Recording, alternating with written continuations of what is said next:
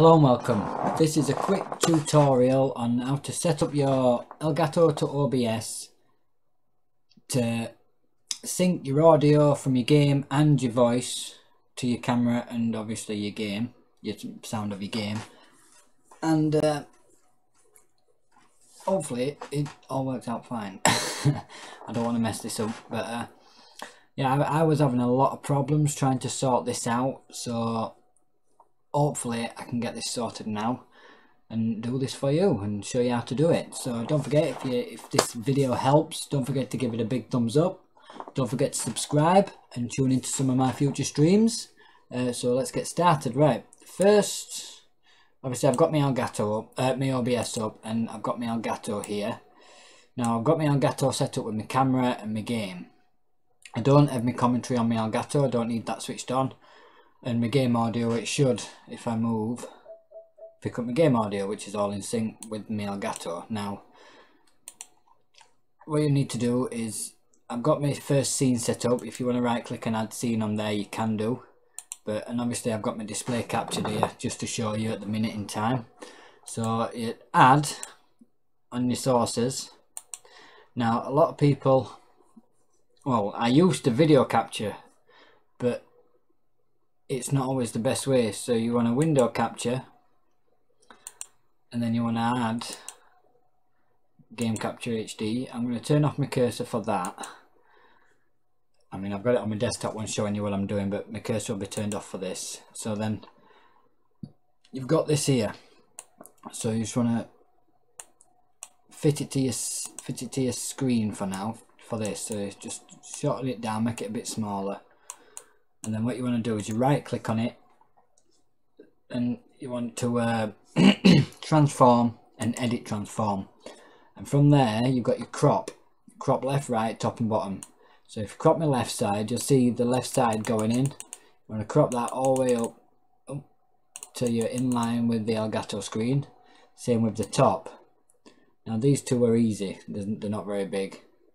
So once you've done that, and you've got that cropped, you click on your right, and you want to just click 250, and that cuts it down a lot. So what I'll do is click 270, cut it down even more, 290, let's put it to 300. Nope, that's 3000, that's 300. And when obviously once you ain't got far to go, just click the top cursor button and it'll pull it in for you, rest it way. Once we get there,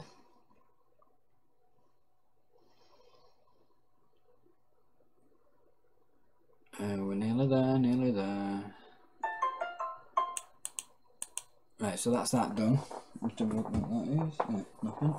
And then same with the bottom, that's 442. I don't think you need 442, so we'll just put 44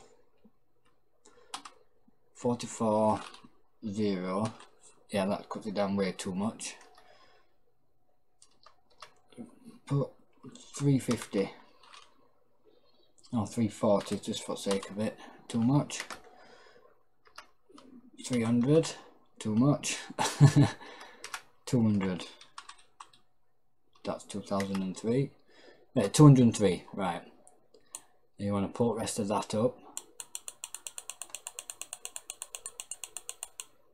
I'm just going to close that off now and just double check on my size. Now I need to take the bottom up a little bit more and bring the right in a little bit more.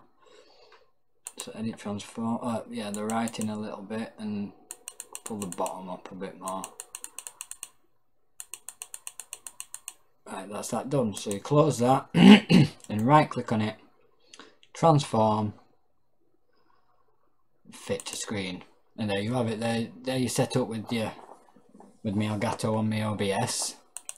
Now there will be a sound delay, or there usually is anyway.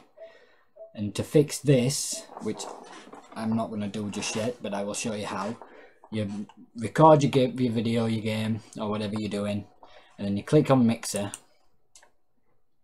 See, at the minute all I've got set up here is my desktop audio and my mic audio. That is all coming from the Elgato.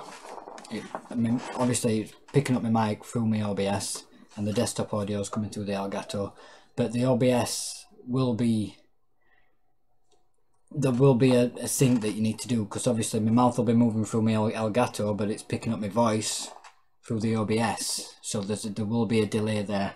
And to fix, like I say, to fix this, you go into your mixer, which is there, and then you've got your desktop audio and your mic audio. Now, most people set this to 1500, but it all depends on how much you're out. So you want to set these to whatever you need to set them to. I'll just set them to 1500 for now.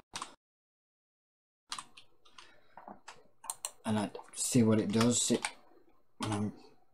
Hopefully that'll be alright. Now, like I say, it all depends on you when you record and test, and you adjust it accordingly. Now, I don't know if I turn on my, turn on my, I don't know, no, there's nothing coming through that yet. No, but that's pretty much what you have to do that.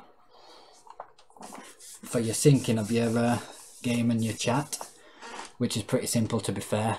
Then you want to add everything else you need to add, such as if you've got subscription notifications or anything else that comes on, you want to go to your browser source. Obviously you click on your browser, pull up any sources that you have, and you can put in web pages and anything like that. Oh, clicked off there. Go back up here. And yeah, you can put in, see, I'd add such as a donation goal or subscription alerts, or one thing I do add is Stream Warrior, and they all get added. Stream Warrior, you have to add a window capture, but browser sources you add there. If you click on browser source, click OK, and then you input your browser source there, click OK, and as you can see on my screen, it's brought up the OBS, and you'd adjust that. Obviously browser sources come up as transparent, so that's fine. I'll just delete that, don't need that. But yeah, and then you place them where you want. But it's pretty simple as that. The biggest problem I had was with syncing. I didn't know how to sync it, and it took me bloody ages to figure it out. So I thought I'd just do this quick video. Now I set mine up, and now I run my streams, and how I get everything in sync. Really, it's pretty simple, to be fair. So hopefully that's all if that all works fine for you, and if it does, don't forget to give it a big thumbs up, subscribe if you haven't already, and hopefully I'll see you in my streams. I'll catch you later.